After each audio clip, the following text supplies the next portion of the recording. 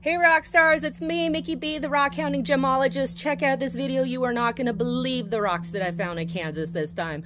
I mean, these natural asbestos rocks will blow your mind. I'm pretty sure they're fossils, so be sure and check it out. Always watch till the end because I'm giving lots of good advice through the way. So even if you're doing dishes, doing something, make sure you're at least listening to the whole video because you will learn something. All right, don't forget to rock on. So this is kind of like muddy over here, and I see that there's a bunch of them embedded. I don't know if you can see that. With the diffuse sunlight, the daylight, so to speak, it's kind of hard to see. It's kind of reflecting a different color, but like this is sort of a light green, a darker green. It really looks fibrous there. I think it's called stalactites. I'm gonna have to check. I'll do a quick video on. So I just found one of these rocks, and this is pretty damp. I suspect there's water under here. Saw a self-made well nearby, but these are those rocks where it has that kind of serpentine type of habit there, the columnar fibrous habit.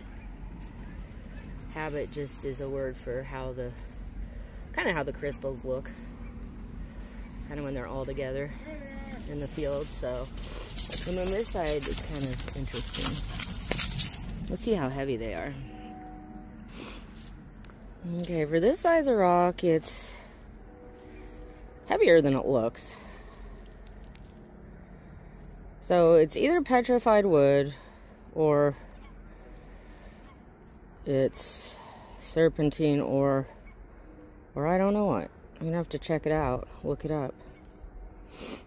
I do use Google Lens image search, and Gemini can now search pictures, which is the Google AI function if you download the app. That's pretty cool looking, huh? So I think I see another one right down there. See?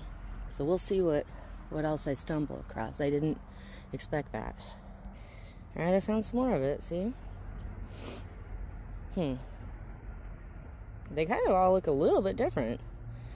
The mystery continues. Okay, see, I see some more here. This is like more white. Yeah, see, that's really like a white and gray color, which I haven't really... Gosh, it does have green overtones. It could be an amphibole mineral.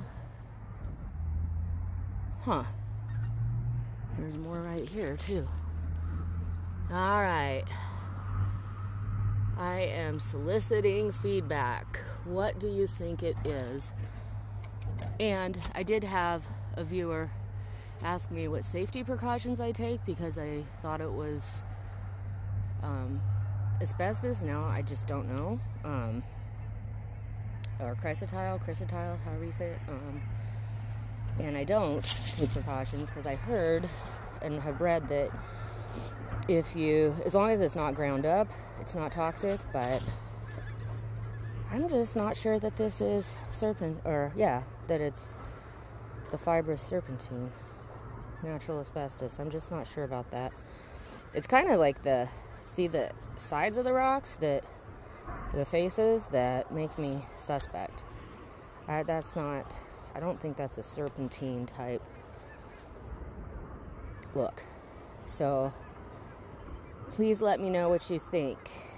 Taking any and all guesses, and I will do some research. I'll get on MindDat and do some research, and then I can demonstrate how to use it.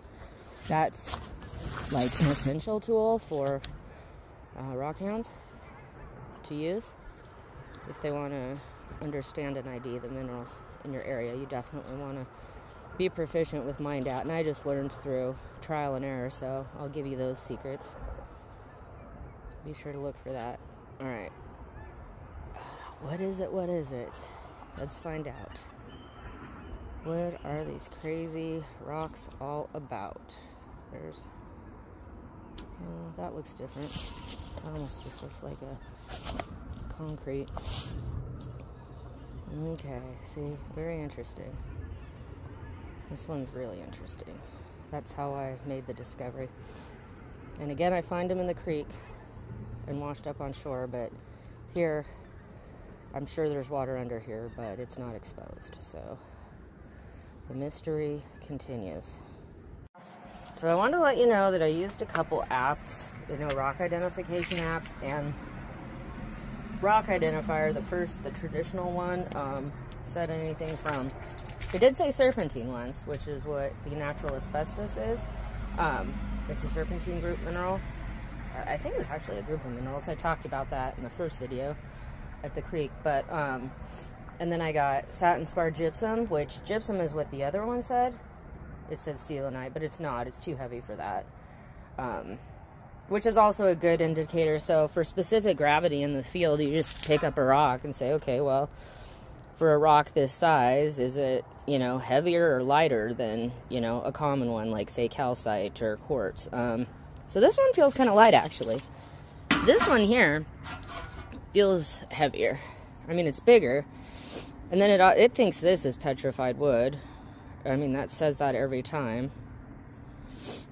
But I don't think it is. I can see why it would say that based on appearance. So this mineral mystery continues. I'm still saying serpentine, but I do have a kit with me, so we'll look into this Christmas week and see if we can solve this mineral mystery. And let me know what you think it might be. So I found it here in Newton, Kansas, about 20 miles north of Wichita. And I found it not in association with water. I mean, it's nearby water. I'm sure there's water under there. And it looks like there was some construction done, which, hot tip. Especially if you're in the city, one of the best places to go find really interesting, you can find gemstones, interesting rocks and crystals, fossils. Petrified wood is common if it's in your area, which is construction sites. So I think this may have been unearthed because of construction, and these are obviously much bigger and more unique than the ones that I found in the creek, which that video should be linked. So let's solve this mystery before New Year's, shall we? All right, what do you think? I'm going with serpentine still, but we'll do some tests and figure it out. All right, cheers. Happy Sunday.